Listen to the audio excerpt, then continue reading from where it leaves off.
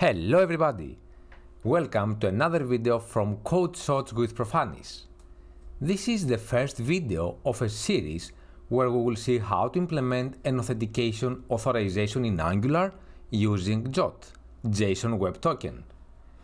In this video, we will see how to display the application's header, this one, only for the logged in users. So, let's get started. At first, let's visit the login component. Let's open the login component. And here we can see that we have a submit form, and it does the following. If the form is invalid, we have the early exit here. Otherwise, we have this service. We invoke the method login, we provide the username, we provide the password, and when we subscribe, we navigate to dashboard. So let's see this in action. Type anything here, just the password and login. And we can see that we are redirected to dashboard.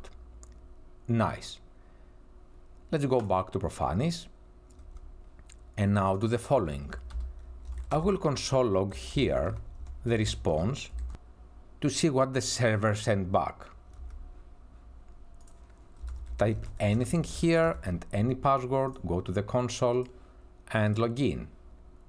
And this is the response from the server. We have the ID, we have the token, and we have the username. Please note that for this video I have a fake backend server and it returns hard-coded this token. To display the header only for the logged in users, we will keep in local storage the token, and as soon as we have the token, we will assume that the user is logged in. So let's do this. At first, we need to create another service, generate a service, and I will name it auth. Confirm this one.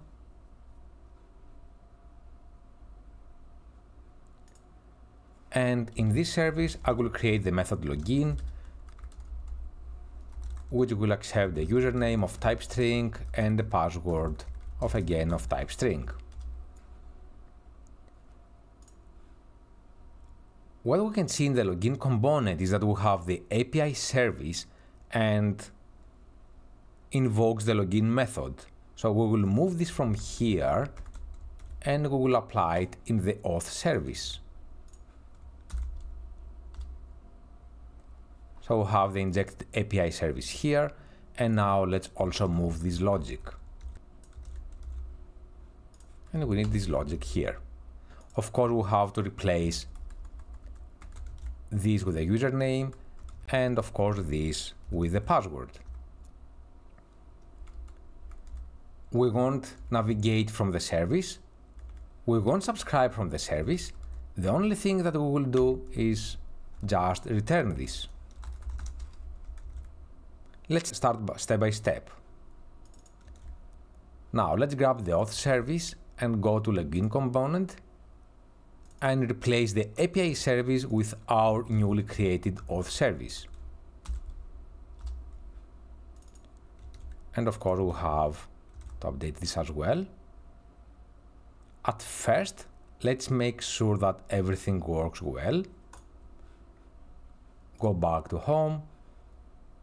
Clear everything, type anything in the username and the password, login, and it seems that everything works as expected.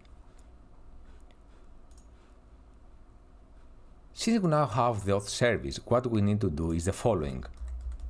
We would like to grab the token like we did in the component. So after login, I'm going to have a tap operator. I would like to grab the response. And you know what? At first, I will console log the response. And I know that in the response, we have a property name token. And this is what I'm going to console log. So let's go to the login component, remove this, and let's go to the browser to see what we have. Go to home, clear everything, type a username, type a password, login, and this is the token. Nice. Since we have this, we can now do the following. From the auth service, we can keep this information in a local storage. So local storage set item, I will name it Profanis auth, and the value will be just the token. We no longer need this one. And the other thing that we need to have is a behavior subject which will be responsible to keep the state of the logged in user. If the user is logged in, the state will be true, false otherwise. The behavior subject will be private to protect it from any external changes, and we will create a public observable where we will register the subscribers. Let's start with a private.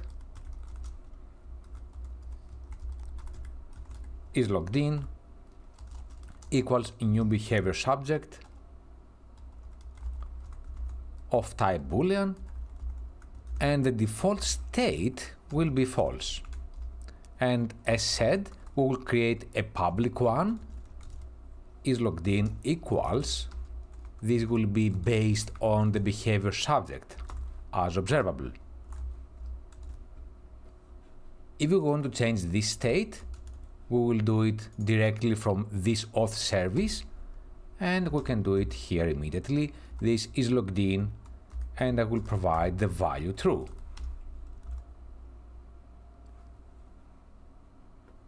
Now we have the private one and the public, and from this public we will create any subscriber we will like.